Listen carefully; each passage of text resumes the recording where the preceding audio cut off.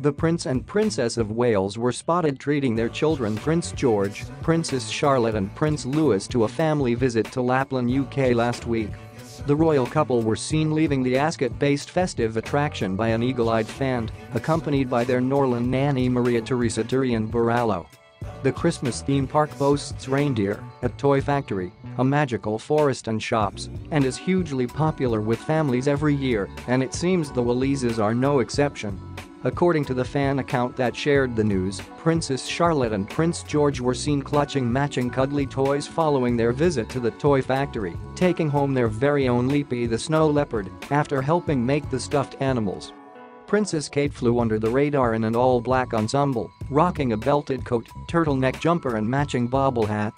Meanwhile, Prince William sported blue jeans, a padded jacket and a matching khaki flap cap, carrying another cuddly toy under one arm, presumably belonging to little Louis. Please like and subscribe to the channel. The sighting comes hot on the heels of a recent report of another low-key outing for the Wales family, this time at Halloween. William and Kate used to share their affluent Kensington postcode with Formula One heiress Tamara Ecclestone and her husband Jay Rutland, who recently told his Instagram followers that Princess Kate had been trick-or-treating at his door. One follower probed, "What do you think of William and Catherine?" To which the Maddox Gallery director replied, "William is warm, engaging and friendly.